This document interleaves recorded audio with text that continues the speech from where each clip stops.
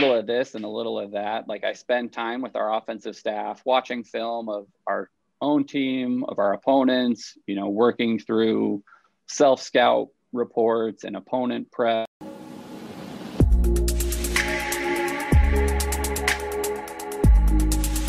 In this week's episode, I had the pleasure of interviewing Matthew Edwards. Matt is the Director of Football Analytics at the University of Virginia, a school that I happen to be an alumni of. And football and math have always been a huge part of his life. While at BYU, Matt majored in math and has a master's degree in public administration. He also played tight end on the football team there from 2008 to 2011. After a few years coaching, he transitioned to analytics in his current role with UVA. He's also started the Master's of Data Science degree at UVA this semester, and he's excited to learn more about the broader field of data science. He's married to MaryBeth Edwards and has 2 boys, Luke and Shea, who are already starting to get interested in college football, or at very least the team mascots. In this interview, we learn how Matt made his way into analytics from being a player and the coaching route, and we also talk at length about how someone can break into the sports analytics career. Finally, we touch on why he decided to go back for his master's in data science at UVA. I really hope you enjoy the show. Matt, thank you so much for coming in today and chatting with me.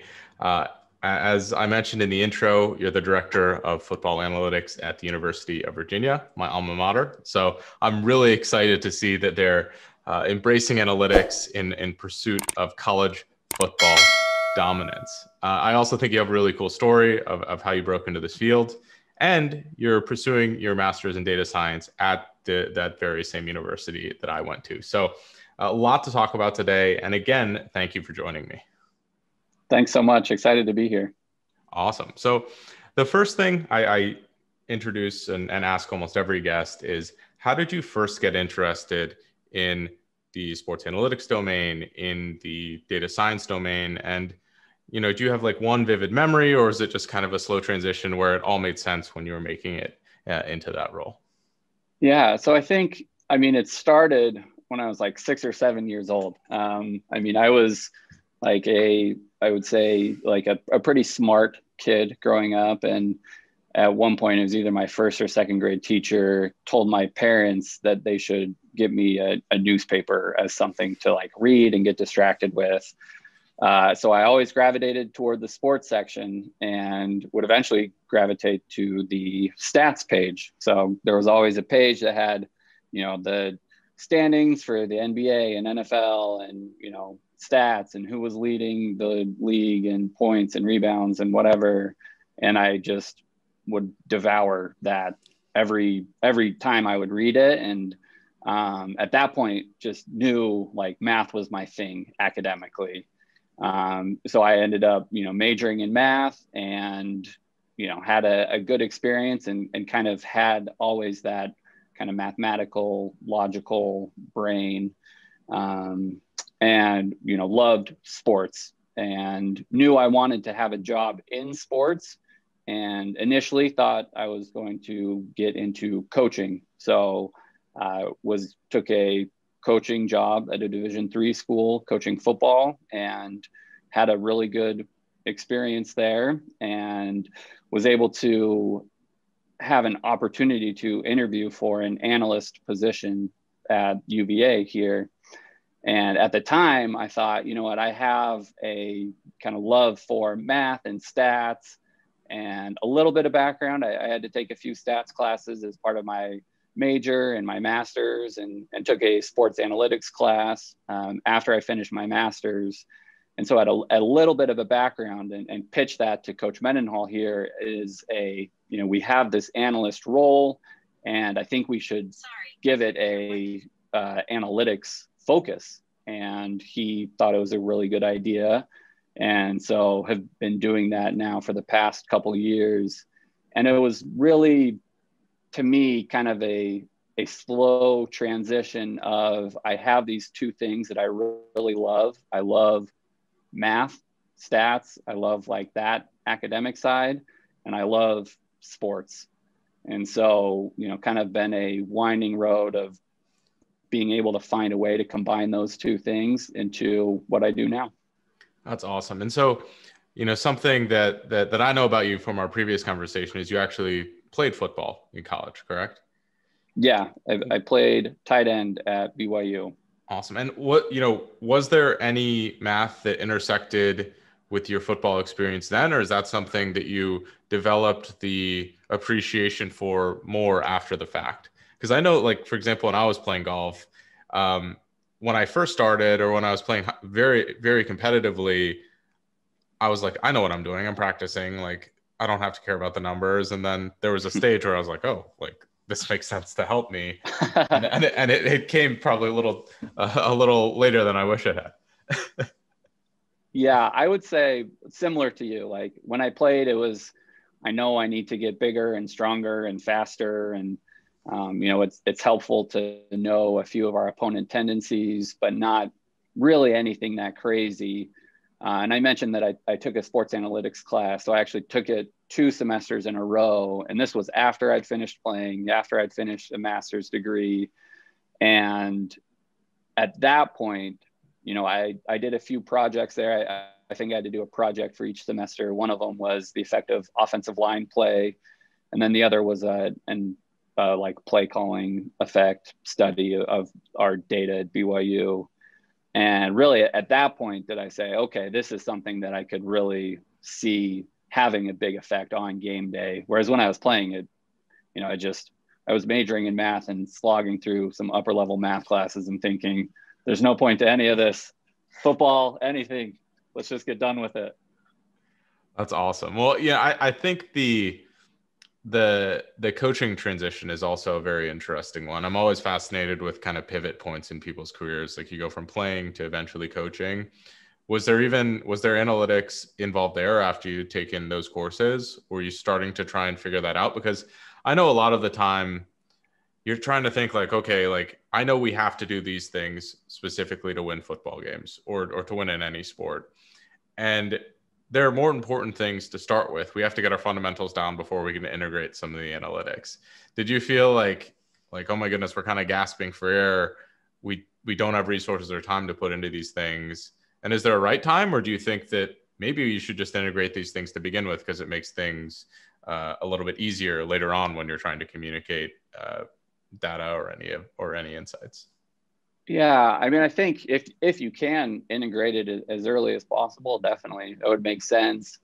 To me, no. I just, I even when I was at BYU playing, I wasn't entirely sure. I really had 2 thoughts. I either wanted to be a doctor like my dad, he's an orthopedic surgeon, and I thought that would be awesome, or a football coach like my grandpa was. And those were really my 2 thoughts. And when I was playing, I thought I just love football too much. I can't get away from it. So kind of stopped doing the med school prereqs and moved towards football. And at that point, it was just coaching. So even when I took my sports analytics class, I just thought this is a fun way to be involved with sports academically. But, once I got my first, full-time job coaching, I didn't really have that analytic focus as I was doing it. It was more just, all right, now I'm fully into my career of coaching and we're going to see what happens here. So I definitely did not have that same mindset of, hey, I learned this great skill that would help me as a coach. Just kind of kicked it to the curb a little bit. So sadly. No, I think that's an important part of the process. I really think it's interesting to hear how you integrated a lot of the things that you were interested in, and you did have to make hard decisions on that path.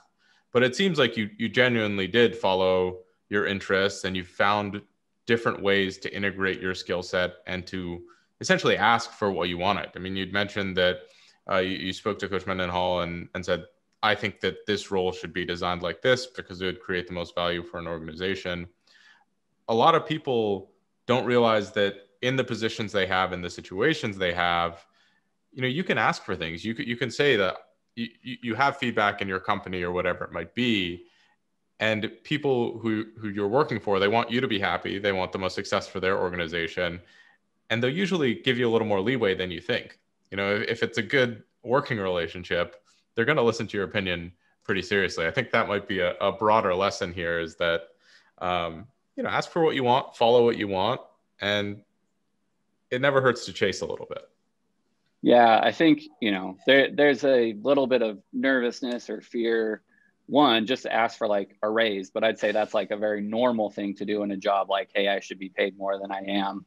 But to ask for, I am doing this currently, but I think my skills or my role would be better here.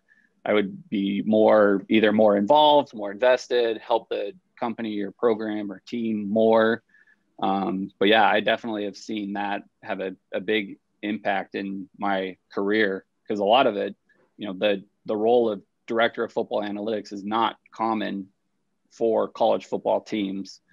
And so just even the job itself has been really only possible because I went to Coach Mendenhall and said, hey, like you said, I think that this is what we should do with this role. And, not just saying, hey, this would be cool, do you think it would work? Going with, this is what I think the role should be. This is how I will affect the program. This is what I want to do.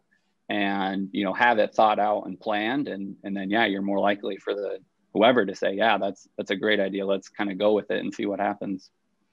I love that. And so maybe shifting gears just a little bit, what does a day in the life look like? I mean, I would imagine you're still, since, as you mentioned, there's very few case studies of other universities that have similar roles. How are you building this out? What do you hope to achieve? What are some of the main kind of things that you're focusing on in that position? Yeah, so I think that it's been an interesting transition as I've kind of grown and seen what I can do personally, like what my value and my skills are. Initially, it was very much data collection, organizing data, and giving coaches some pretty like basic information that I thought would help them with decisions. And as I've grown in my role, I've noticed that I felt like I needed a like heavier science, stats, data science background. And actually made the decision to go back to school, like you mentioned. And so I'm getting a master's of data science here at UVA, because I realized, I was able to kind of do a base level job at what I was doing. But if I wanted to improve myself and therefore improve our program, I felt like I needed to have kind of a heavier training in either stats or data science. And so as I've kind of grown, I've seen that I could, have a bigger impact if I had a more, I don't know if hard science is the right term, but kind of a more, hard science type background. Because to answer your kind of like day to day, I do a little of this and a little of that. Like I spend time with our offensive staff, watching film of our own team, of our opponents, working through self-scout reports and opponent prep, especially during the season. I spend a lot of time doing that throughout the week. And then, spend time getting other reports ready. We built like a website this year with me and a few of our student interns that I have.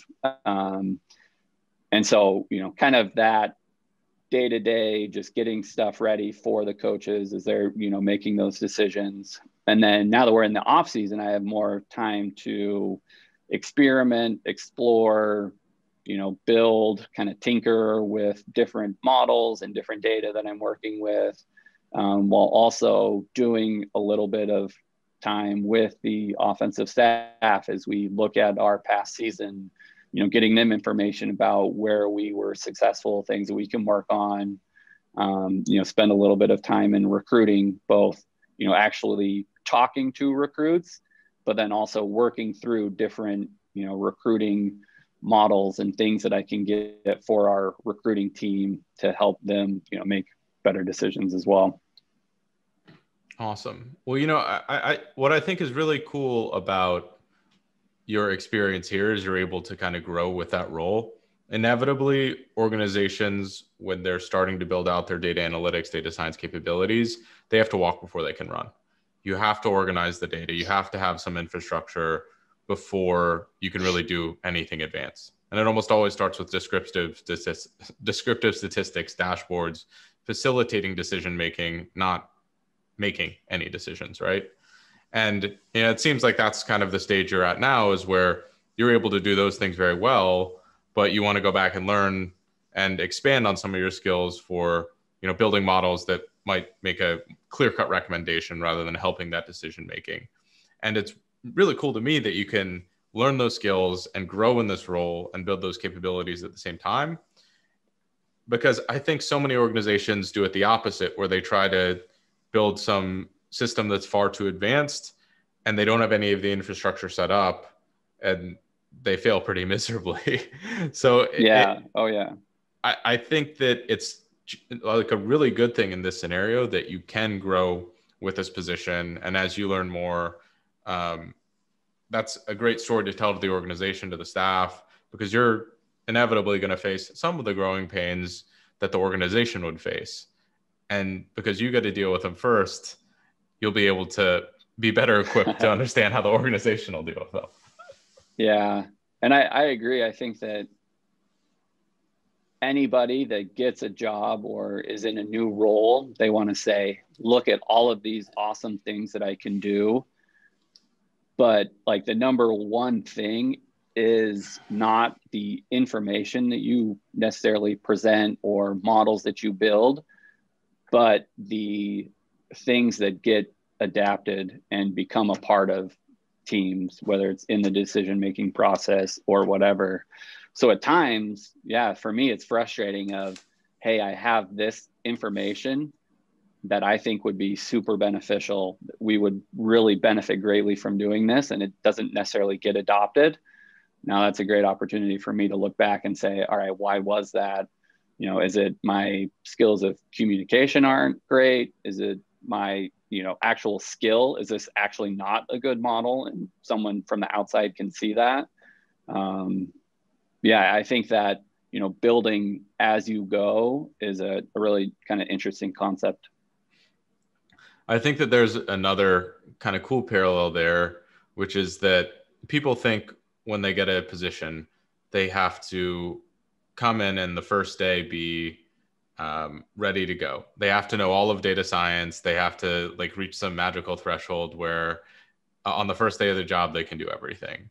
And that is literally never the case. You come in and the organization expects you to learn quite a bit. You're going to have to learn how they do business, the business model, the culture. You're also going to have to learn some of the specific tools they might be using, which can be really important.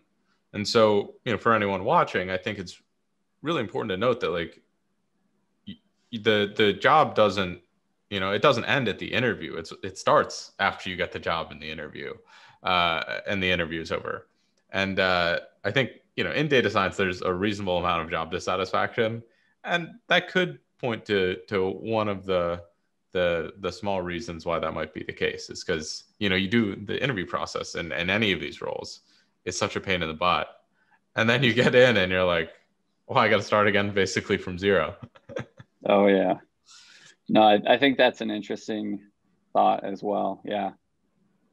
Well, again, shifting gears just a little bit, and I guess we're kind of on the point of the job and the interview. How would you recommend someone break into a sports analytics role? Or, as I've also experienced, it is a tough field to crack into. Do you have any best tips? Do you have to have played college football like yourself, or are there other avenues into getting in? So I think, my role is probably not the path that a lot of people are going to take. And so what I would say is I deal with a lot of students, working at a college, that makes sense, right? So I have interns that I work with. I have a lot of students who reach out to me on Twitter and other social media. And my advice is always to just reach out, because a lot of programs, may not necessarily know what they don't have, which is sad. I would hope that there are programs out there that are like, man, we could really use some person or team that's dedicated to, analytics or sports science or data science or whatever your, term is that you're going to use. But I don't think that's that common yet. And so, I've had students that I've told, hey, just reach out to coaches, and they've had success and have written back like, hey, now I'm going to be able to start doing work with, there's a student who was at Maryland that was like, hey, what do you suggest? And I said, just, if you are working with lacrosse data already, you've built something, send that to your coach, say, this is something that I've actually built and I've done, and I think it would be beneficial. So I think that's not just reaching out, because that's good, but then having something that you can show to say, this is, I think it would be important. Again, kind of like what I was saying that I did with Coach Mendenhall. I had a specific, I think that this is something that I could do that would be beneficial. And then, having an opportunity to do it. Also putting work out in the public domain, I think, is another really good way. I know a little bit about people that have gotten jobs in the NFL or NBA, but it seems like there's a really good percentage, I don't have a exact number, but of people who have just said, I'm going to work on publicly available data. I'm going to build models or visualizations or tools and put them out publicly. And then teams can see that and say, man, I really like what that person is doing. Let's, find a way to either interview them or hire them in a consulting role, or, whatever it turns out to be. But, just working on publicly available data, putting it out for people to see, and then just the, kind of tried and true, cold call or whatever it is, email, reaching out to people that are making those decisions. Cause yeah, it's a tricky field. And a lot of times it's not, hey, we have this opening, apply for it, and then we'll see what happens. You have to kind of go in and say, hey, I can do this for your team. You should create a position. And at times that can definitely be scary. And so if that's too scary, then just put your stuff out there publicly so that it can be seen. It helps as you're, working through your different skills and stuff, but also can help just get data and what you're doing out there for people to see. Yeah. I mean, I couldn't have said any of those things better myself. I think a common theme here is that, just like you kind of advocated for yourself in your role, there are opportunities, especially for college students, with your sports team. I mean, if I really liked soccer, like who's going to turn down? I mean, some people will, but if you're putting yourself in the coach's shoes, if a kid is coming and they're providing you valuable insight essentially for free, it's worth considering.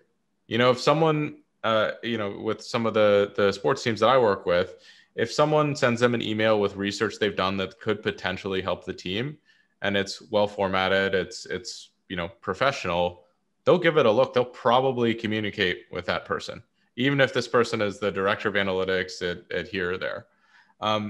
You can create value, and if you're doing these projects, if you're putting them out there, you never know what could happen. I mean, obviously it helps to apply directly, but it's, again, another case of, if you don't ask, you'll never know. It almost never hurts to ask, especially in these scenarios. Yeah, agreed. And I can't stress enough for kids in college, if you are at a university with any sports teams, like, explore those options, talk to the coaches, find someone in the staff and the department. Just doing some work at the early level creates unbelievable amounts of opportunities the further you go. Because I found that sports, it's kind of like an in-group and an out-group. If you're working in it, there are a ton of opportunities that present themselves across different organizations, whatever it is. But if you're outside, if you haven't made that in, even if it's just working for free or being able to say something on your resume, it is significantly more difficult. Yeah, I would definitely agree with that. And like you said, any student that hears this or watches this or whatever, reach out to the sports teams. There are just so many opportunities. We have done a pretty good job here because I am in this role of building opportunities throughout the sports teams. We had internships with football specifically this year, but, we've just started, overall athletic department internships. And so I think, we have these things that we are building from the athletic side, but even like you mentioned, things that are not as formal can still be hugely valuable, have a huge impact. That's awesome. And so you'd mentioned that you had also hired a couple interns fairly recently, correct? Yeah. What are you generally looking for in those interns? So I have had the opportunity to work with students on various types of opportunities. So I've had students who have been working on capstone projects that I've helped kind of oversee and kind of mediate as they're working through that.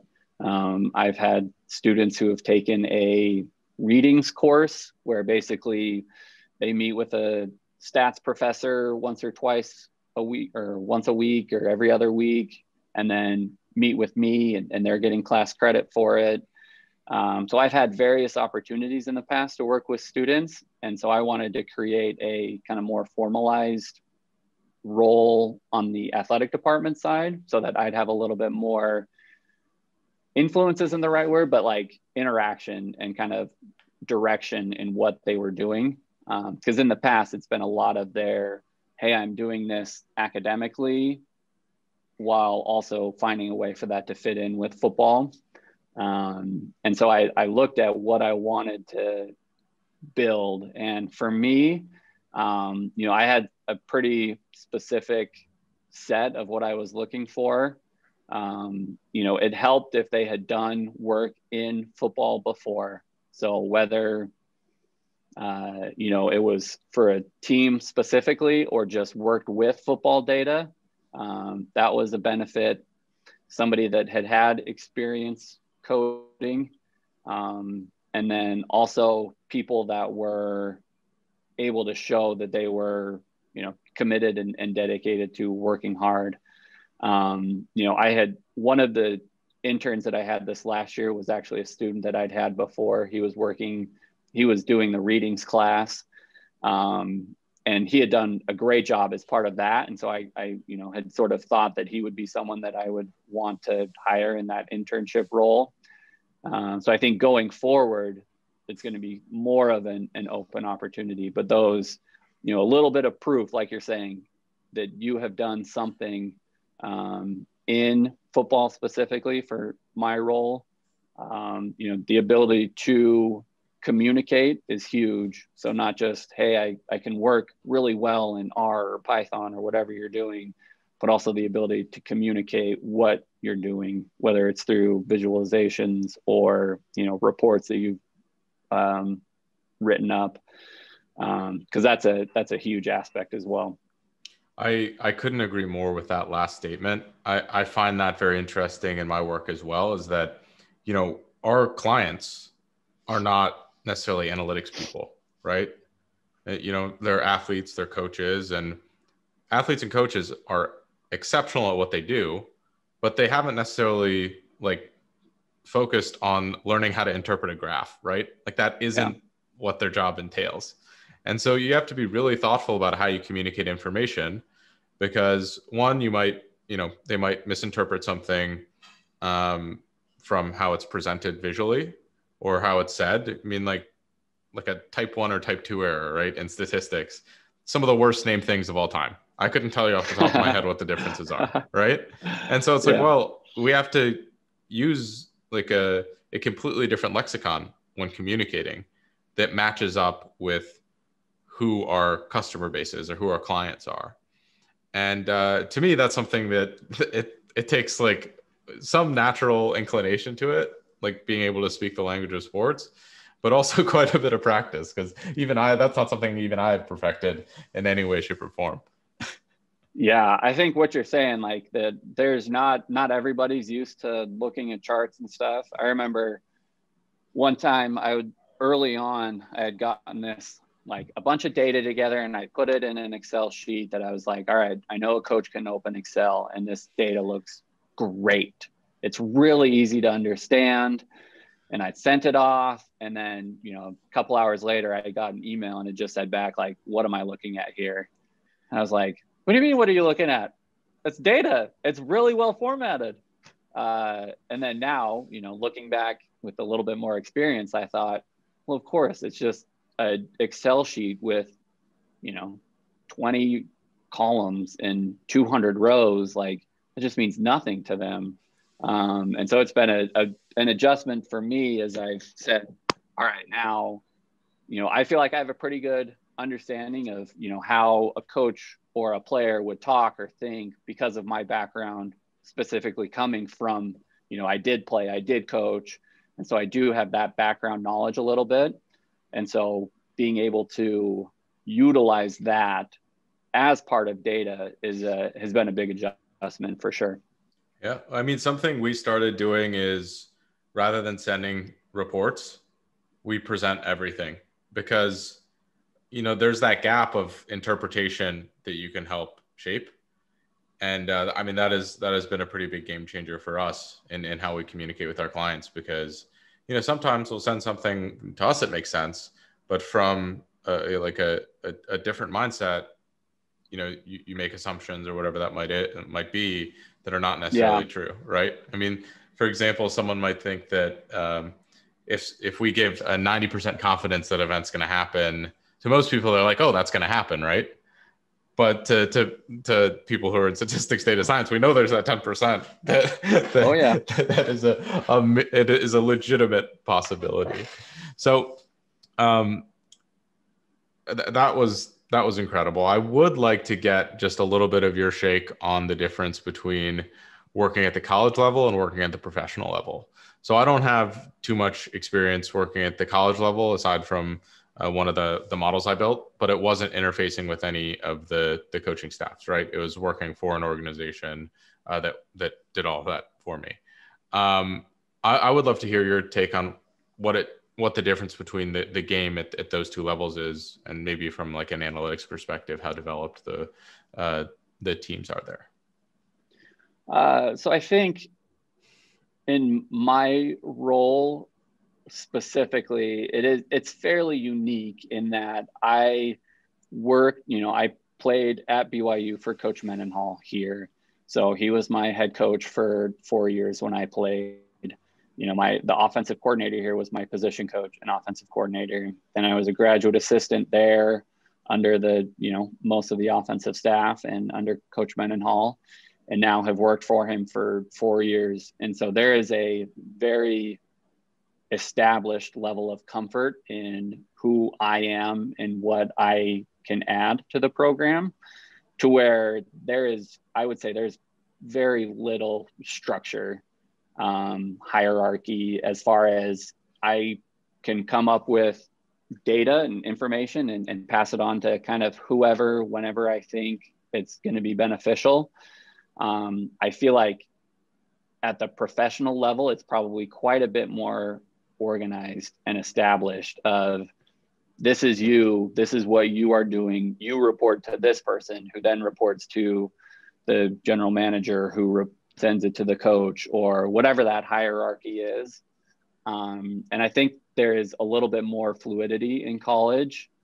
At the same time, I think that the ability to kind of like draw in other talent, like we mentioned, student internships or students who are interested, it's a little bit different than at the professional level. Plus, it's just not as established. I mean, I think it's pretty well established that every NBA team has an analytics department. Every NFL team has at least one, usually many people that are working in analytics. At college, it's you have people working in analytics. And so there's a little bit, like I mentioned, with fluidity, it's a little bit of just establishing baselines and norms as you're going, of this is what analytics can do for our program. This is what, it is going to do. And, I think it's a little bit more strict. And like you mentioned, you have a little bit more experience at the professional level, so you could probably touch on that a little bit more, but that's a little bit more of what my understanding is. I agree with you. And, honestly, I didn't think of it in the organizational structure way before. That's a really cool insight you have there. And that is like a really good force working for you, right? Is that in a flatter organization, people are a bit more open to adoption, right? With a lot of professional organizations, you have to go through layers and layers of I won't quite say it's bureaucracy, but you do have to go through these different layers to get analytics approval. And then you have to go through different channels for buy-in. And, frankly, money is at stake even more so in like a different way, where in a sense, like absolutely there is money tied to performance in college sports. But I think probably at the professional level, that's even a little bit more front of mind. And yeah, totally. So it's very difficult to make a change if you feel like it might hurt you for a year or two, because it's very much like, we're going to give this a little bit of time frame, and that's not how analytics work, right? Like data science, these things, we create a lot of small advantages over a long period of time that eventually creates a big advantage. But a coaching change, for example, that can quote unquote change a program overnight, or so administrators or presidents of operations think, right? And so it's that weird dichotomy with these forces fighting against each other. At the professional level, there's a lot better data. There's probably more financial resources that teams are willing to put behind. But I really like what I'm hearing about what you guys are doing at the program there, because it seems like being a flat organization, having student help, having flexibility in controlling where an analytics program goes and integrates with things is a recipe for like ignition, right? For fast growth.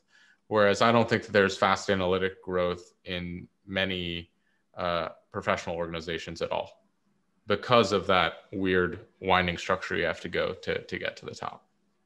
Yeah, that's interesting. Awesome. And so the last thing I wanted to end on is a little bit more with your decision to go back and get your master's in data science from Virginia. I'd like to learn just a couple things. So the first is, what skills did you feel like that would help you build out? The second thing is, are they subsidizing you at all for that? I think cost is a big thing that a lot of people constantly ask me about these programs. If you're comfortable sharing that, of course. Okay, so first, a little bit more about my path to education. I had been thinking about it for a little bit and was really kind of going back and forth between master's in statistics or data science. I didn't know which would be the correct thing for what I might want to do, and I'd reached out to some professionals in the industry and had gotten kind of mixed results. Some said data science, some said stats, and some said it doesn't matter, get whatever, it's going to be beneficial. But I thought that I would want kind of a broad educational experience no matter what I did. And that's one thing that I like about the UVA program, is that it has classes from both statistics and, data science. So I'm in my first semester right now. I have a upper level stats class and an upper level computer science class. And I think that this program was a great opportunity to maybe get a little bit of both, right? I'd get some higher level statistics training, also, sign up the logic, programming, data science training as well. So that was important for me, was to kind of get a broad educational experience, if that was possible. It helps that it's at UVA, which is a great university. Go Hoos. and an opportunity to work, to do it, like close to where I am. It's online, so it's not like I would have to go anywhere anyway, but to be able to do it at UVA, and I think hopefully build connections with people to continue to bolster the, analytics program here at UVA, whether through football or through the athletic department as a whole. One thing is, that UVA was more expensive than some of the other programs that I looked into. I think like I had looked at and applied at the University of Texas, where I think it was 10 grand for the whole program. I was like, man, that would be awesome. Like that's definitely, doable. UVA is more expensive. There's like a, employee, I don't know what the right word, tuition assistance, I think is the word that they use. I'm not being subsidized by the football team or the athletic department. It'd be awesome if it was. Coach there is, I'm gonna make sure he sees this video. Send it on to Carla, Coach Mendenhall. We'll get everyone, all the higher ups. But there is some amount of, I do get tuition assistance to help with that. Because that is definitely like you mentioned, that's a big aspect of the decision as well. So incredible. Yeah, I mean that's something I always am very conscious of. I didn't look for scholarships or grants as much as I should have for my graduate education. And there 100% were ones available. And just taking some time, if you are going to pursue the master's route, which I think can be valuable, definitely isn't needed for everyone. It's always worth looking at different ways to subsidize those things. And I like what you're doing, where you're working full time and also doing this program. A lot of people say, Ken, should I work as a data analyst, or should I go get this master's degree and forgo that for a certain period of time? And my answer is almost like, why would you forgo income, like a good income for a degree where when you get out, they're going to be asking you what work experience you had. Right. Yeah. And so I think that's a really important component of your decision here, which makes a ton of sense to me. And it all really flows together nicely, right? It's you're working for the UVA football team, you're doing a program at the school, and what you're studying is intimately intertwined with your work. It all like intuitively, logically flows together very nicely. What I would like to see, and this is completely unsolicited, like brainstorming, but some partnership with like the UVA football team and the data science program, where you do like a hackathon every year or something like that. I think those would be really fun ways to give students experience, but also potentially help you guys out. Like I loved the Big Data Bowl. There's the Big Data Cup for hockey now. There's an NBA hackathon. I see UVA and you guys being able to really do some progressive stuff like that creates a ton of kind of broad benefit. I'd be happy to potentially be a sponsor. So. Okay, well, I'll keep that in mind, so we do have a few things that are going on right now. The university is starting a sports science institute, it's a collection of cross-department people. So professors from stats and kinesiology and athletic trainers and coaches and myself and other people that are looking to kind of, build this from the ground up. And there are, a few different things that are being emphasized right now with that. The statistics department has just started a sports analytics and statistics laboratory.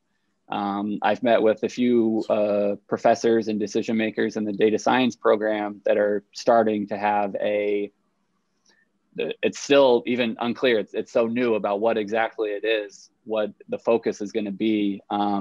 But I did mention on the Slack setting up a sports hackathon. So I did this before you even mentioned it. But now that you said you're going to sponsor, you can't back out. I won't. But I agree. I think that I mean, there are just so many opportunities at a university like this, great students that want to be involved and want to get experience as, part of their undergraduate experience. So yeah, future's bright here for sure. I'm looking forward to it. So that's really all the questions I had. Usually at the end, I leave the floor open to you to talk about any tips that you have for people getting in, any thoughts that you have. If you want to just talk and hype up UVA football for a minute or two, that's also fine. Whatever is on front of mind. Okay, let's hype up UVA football. I like that. We've talked a little bit about those other things. But no, I think that UVA is a great school. This is going to turn into a quick plug. You went there, so you get it. Oh, no, I do. UVA guys. But I think that, yeah, it's really lucky to be at this place with, great leadership that values analytics and values what I do and has such great undergrad students and graduate students. And, Charlottesville is an amazing town. It's just a really great place that we get to live and, be and work and everything that's happening here. And I think that analytics in whether it's college football or other sports, I think that it's going to start really taking off for more opportunities, not just at UVA, but at other schools. And so I think for those people that are wanting to get into analytics with a sports team, I think that there are going to be opportunities, pretty quickly, narrowly down the road. And so hopefully, it won't just be UVA that has these awesome, sports analytics labs and sports science institutes and things like that, but it'll be, every school is kind of building that into decision-making and giving people an opportunity to get experience in it. Well, hopefully UVA has the first mover advantage. Well, the top, yeah. Obviously we'll be the top and the first, but hopefully everybody at some point. Awesome. Thank you so much for coming in, chatting with me, Matt. I'm really excited to be able to air this, and good luck on the upcoming season. All right. Thanks. Wahoo wah. Wahoo wah.